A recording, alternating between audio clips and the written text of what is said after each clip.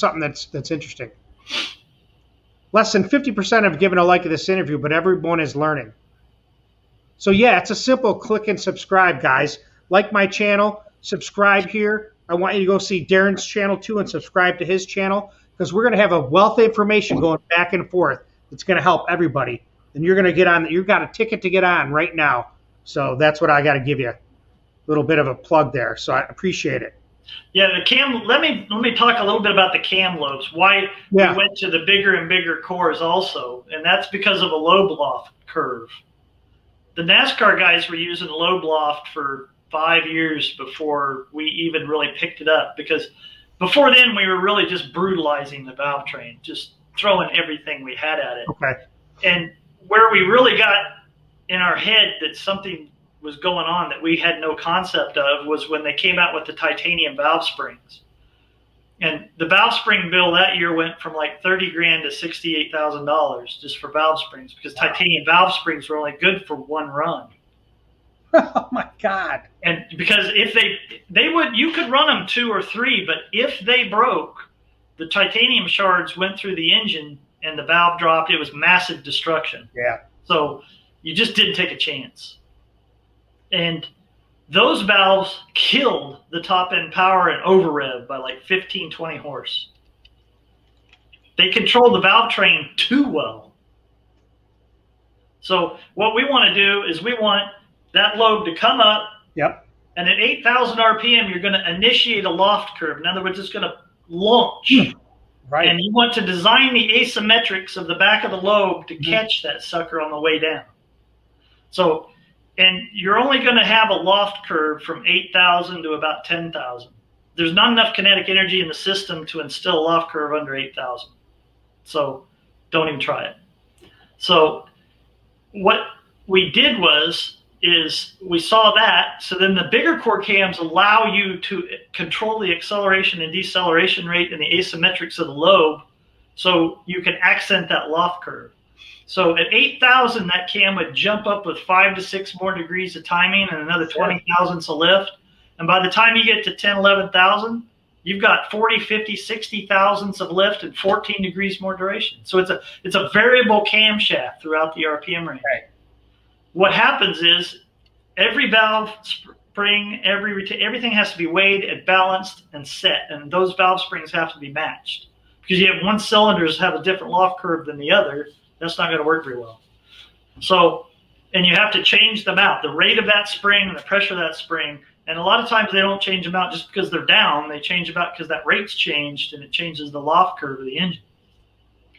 Well, what happens if you put too weak of a valve spring or too heavy of a valve and you initiate that loft curve and it jumps up too fast at 8,000? And let's say it gains 12 degrees of duration at 8,000. Two things are going to happen. You're going to murder the torque, and the engine's going to nose over up top because you only have that range to work in. So if you initiate it hard, you're going to leave early. And then the valve train is going to go completely chaotic at high engine speed. So the other thing, why does it kill torque? Well, what happens when you put too much duration in an engine? It kills torque. So if you gain too much duration on a loft curve, it's going to kill the torque just like you put too big a duration of cam in it. Does the lofting, does it actually change the position of the lifter wheel on the ramp with RPM? Relative to change it how? In the location of the ramp. If it's lofting, it's going to land on a different part of the ramp. Oh, yes. In theory. You understand what I'm saying? There's an asymmetric ramp on the back of the lobe. And, right. You know, at the torque peak, it's catching here. Yes. You know, and the base circle's down here. So right. As the RPMs increase, it starts catching later and later. And pretty soon we're going to be landing on the base circle. Yep. Okay. Here's a quick, let's see what this is. I don't know if this is quick. Oh, yeah. Matter of fact, I was just talking about this today. I had a manifold come in, 2-4 manifold, and they'd put a triangle in the bottom of the floor. And if you'll notice, all modern single plane manifolds and just about anything you see, you'll have a runner that just comes out and goes right into the other runner. And all normally aspirated and limited engines have the runners, and they go right out directly over, and you just have a radius on the floor, flat floor. Can it be recessed? Yeah, it can be recessed. It's not going to be detrimental other than the fact that the fuel fallout, and again, you have G-forces, so the fuel's going to move back out of the Venturi. It's going to hit the ground. It's going to hit the floor. It's going to disperse. So what happens is if you have a recessed floor where the runners come out and then go down into a trough, the back runners will get real rich. They'll get a fuel hit on the racetrack because all the fuel's going all the way to the back. Yeah. And we used to make V's in there. In front of every port, we put a V in the floor to force that fuel back up into the runners. But a flat floor almost eliminates that issue. You don't have to worry about it. But what happens is if instead of a flat floor, you start making that higher and higher and higher. Runners on a sheet metal manifold have to crosstalk. In other words, they have to exchange pressure waves back and forth. So when this pressure wave's coming out, this one's going in. So that's a harmonic. It's harmonizing. Okay? If you put something in the way, it messes all that up. And what happens is you'll see dips in the fuel curve.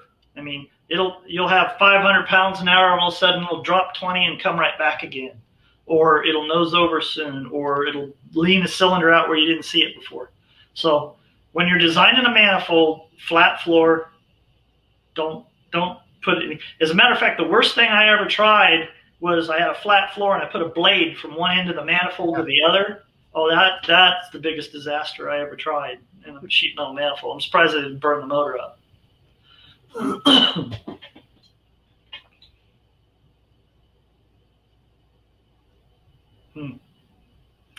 Airflow is proportional to power. You can only have a 1500 to 2000 RPM power band, and you can only operate, and that's when people ask me or tell me I need this much power. So I'm thinking, okay, well, you have 400 cubic inches and you want 800 horsepower. That means you're going to have to wind it 8,800. You say, well, no, I want to do it on pump gas. Well, you ain't going to do that. You have 2,000 RPM. Where do you want it?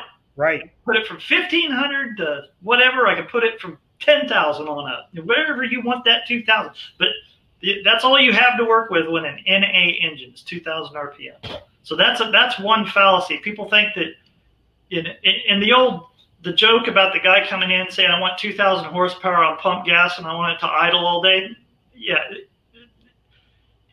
Engines are good for 2,000 RPM. That's it. Where do you want it? Now, I will say that a road race engine is tuned to what they call a triple harmonic.